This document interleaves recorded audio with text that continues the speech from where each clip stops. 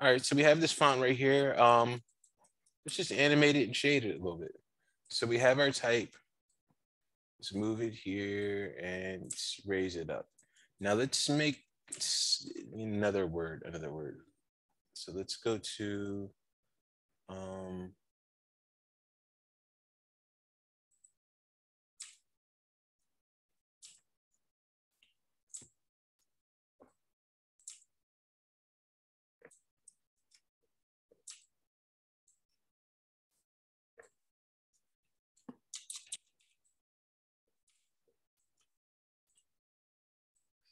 let's go here.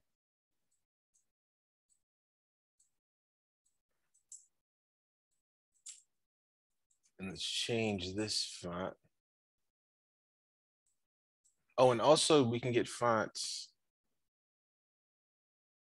by going to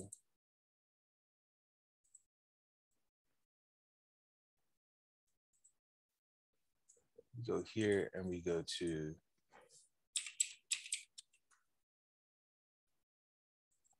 we can go to the font and we can get fonts from here. This is where I get a lot of my fonts. And now some of them will look good, some of them will load, and some of them will look bad, right? Some will load, some won't load. It all depends. But you can go here and get like one of these, let's say like this, and you go to download and then you get it. And then you go right here. And then you can go to Mexican Fiesta Bold and go to install and then Fiesta. I don't really. Well, I'll just do it. Just do it. And now we can go over here. It might not update. I might need to restart my computer, but it might be here. I not restart my computer. I might need to restart the program. I thought I just saw it.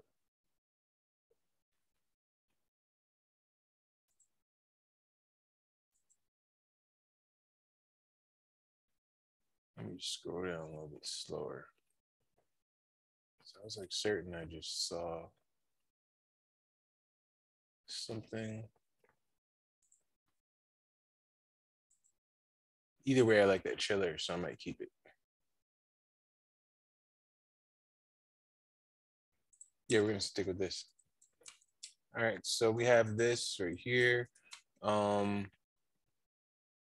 go ahead and see if we can enable a little bevel. Yeah, see, look, like this looks nice.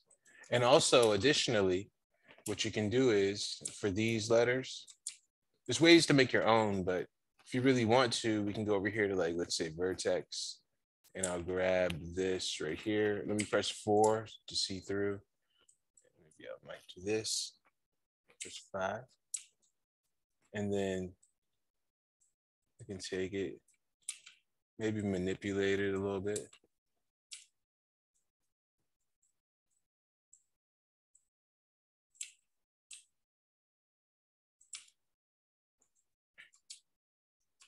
So it's a little bit more custom,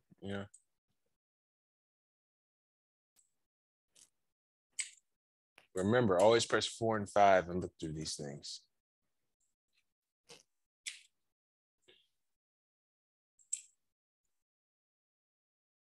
Yeah.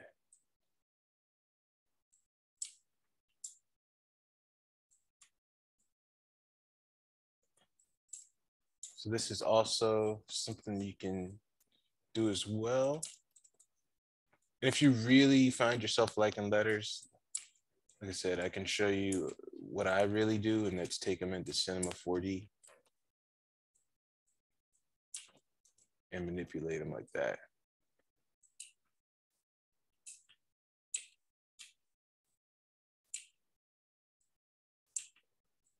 That's some stuff I'm not going to share with the general public. Okay. You know what I'm saying? So basically, we can take these and manipulate them a little bit more. And these are simple enough that it's not going to be like overwhelming. And once you manipulate it past a certain point, I think It's not copyright. I don't think it should be copyright anyway, if we're making it 3D. But I could be wrong on that, so don't quote me on that. Get sued later or something. You said this. Okay. Almost done here. I just want to manipulate this a little bit more because I'm liking it. Yeah. Let me.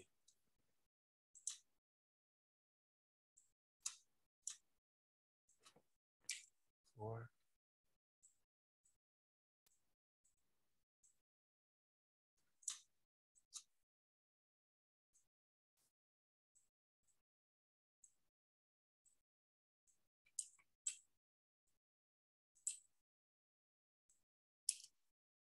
Okay. All right. Cool. So we have this. Let's just do one more word. So let's take this and let's do our buy.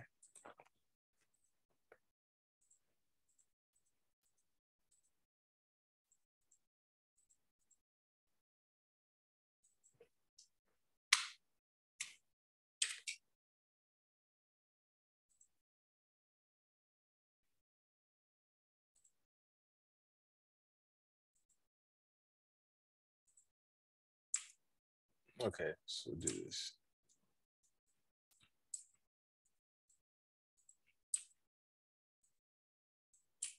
Oh, no. Remember, we have to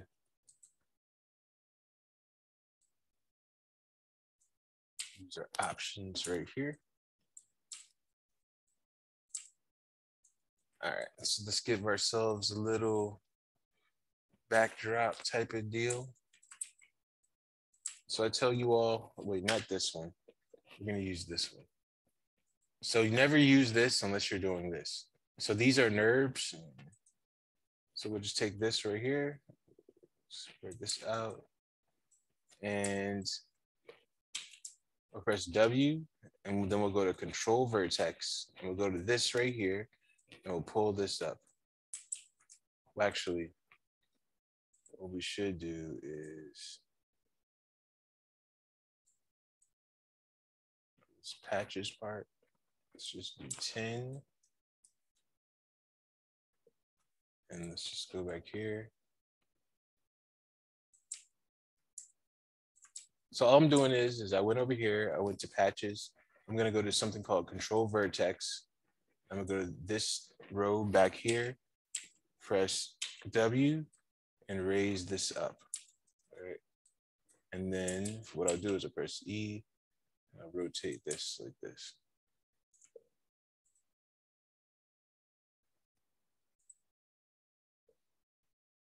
So I have this set up. Let me press Q to quit, or object mode, I should say. And now I'll just scale this. I can also scale this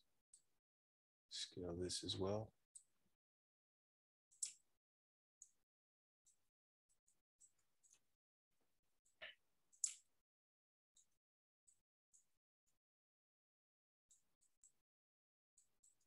So we'll just frame it like this, and then I'll get myself a camera.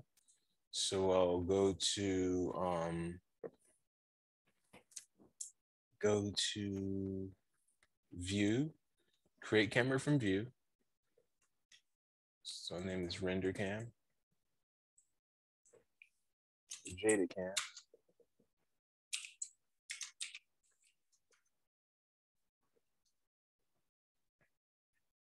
Now what I'm gonna do is I'm gonna lock this. So I'm gonna click on this first camera, then I'm gonna click on the lock. So now it means I can't move this, I can't mess it up. And I'll just go get in my perspective, and there goes my camera. Remember, it's the Jada camera, all right? So now we have this. Now let's go ahead and just give it, oh yeah, I was gonna animate it in, all right? So we're just gonna take this, and I'm gonna put it on 10 frames, right? So take this right here. We don't need to see this, but just to show you it's there. So this is what the letter is, right? Type 1 mesh. Let's just say beats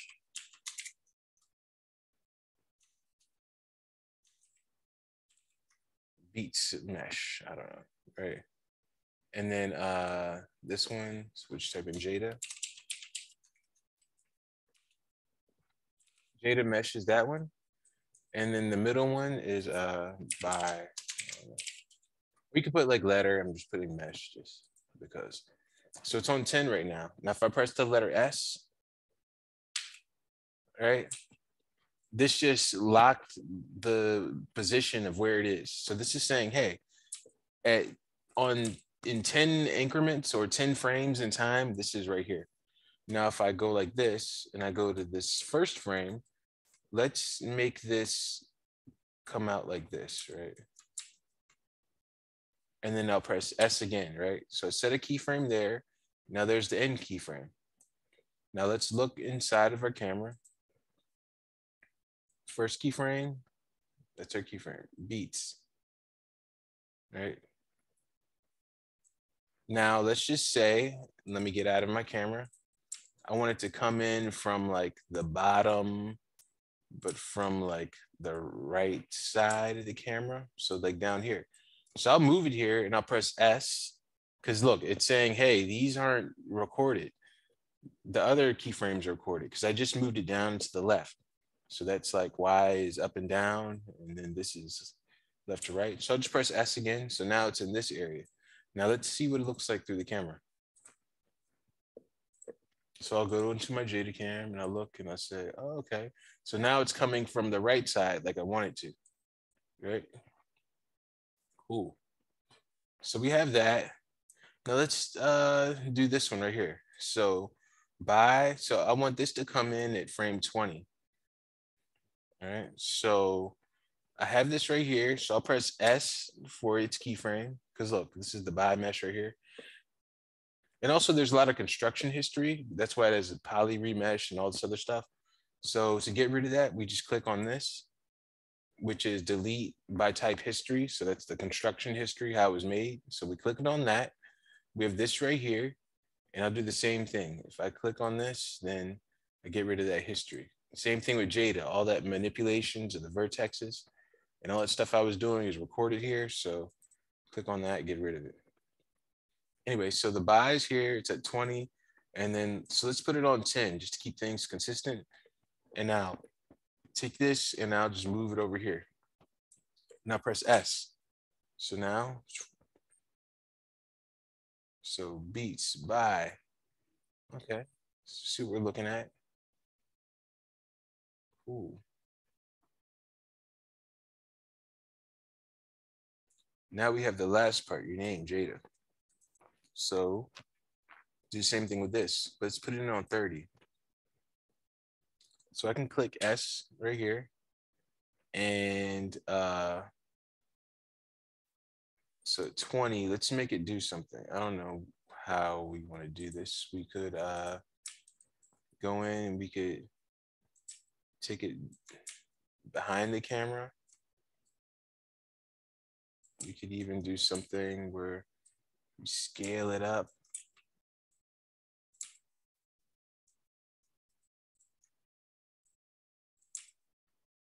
Put it like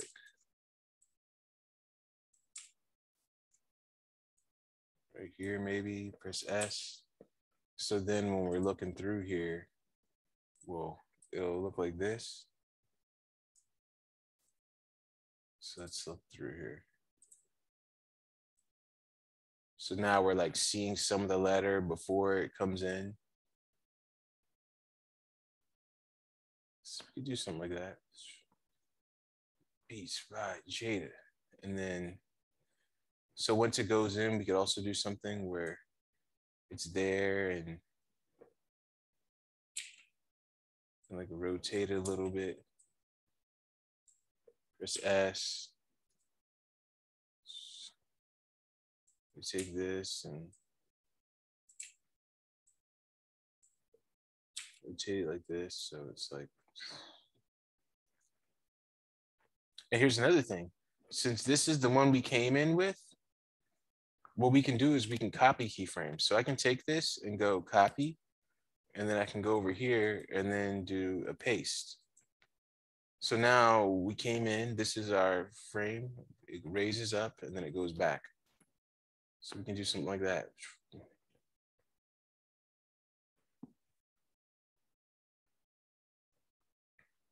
And then we could close it off at frame, I don't know, 50.